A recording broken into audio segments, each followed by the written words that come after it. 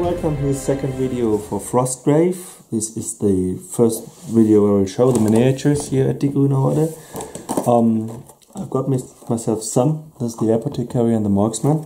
Basically I like the Apothecary. This is a model that is really cool and I just had to buy it. Yeah, sorry. And I also got me two wizards and their apprentices. This is the Chronomancer, which I'm not quite sure who is the boss. I think she will be the boss and he will be the apprentice. They are playing with their youth basically, or age, by their time spells. And I think I like this more as a wizard. And the second set I've got, I've told you in the first video, it's the Sigilist and the apprentice, and here it's clear this is the wizard, this is the apprentice. For me, by the more scrolls and the more impressive figure in this case. Okay, let's have a look inside. What do we get? We do get two figures in each pack.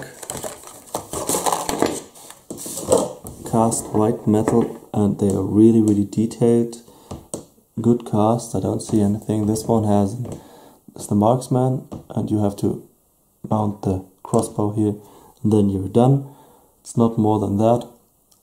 And I will build them, paint them soon and show them to you at the end of the video.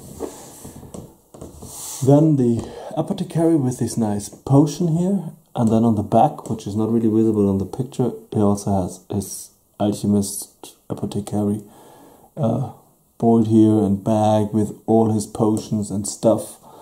Really cool. And you can use his potions in the game, so between the games he will create more potions, and then you can use a healing potion directly in the game. Let's go for the wizards. Chronomancer. And here they are. I hope they are nicely visible. And apprentice. Good, fine detailed figures. Let's get them painted and start playing. And then the Sigilist, in this case. I'm thinking about mixing them with my Mortar gang, my Sisters of Sigma gang. Let's start with the apprentice. Here, also a nice, finely detailed figure. No problems with this. Yeah. And I'll see if I paint them in the same scheme and use the others as soldiers for this one. Let's see what happens to the boss of that old warband.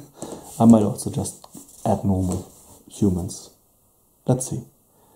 That will be decided on the run. Okay, I'll set them up, paint them, show them to you. So these are the finished models: Chronomancer, Sigilist and the first soldiers. Let's start here. This is the Sigilist. It was fun to paint them. The apprentice to the Sigilist, the Marksman, the Apothecary, a really nice figure, one of those I had to buy directly, and then the Chronomancer and its apprentice. In this case I'm not sure which one is the apprentice after painting them and which one is the wizard itself. Doesn't really matter, you can use them either way. In case of the Sigilist, the right one is clearly the apprentice for me.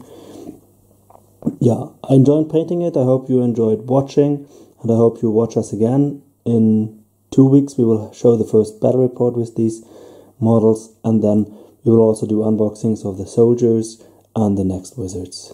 See you, bye bye.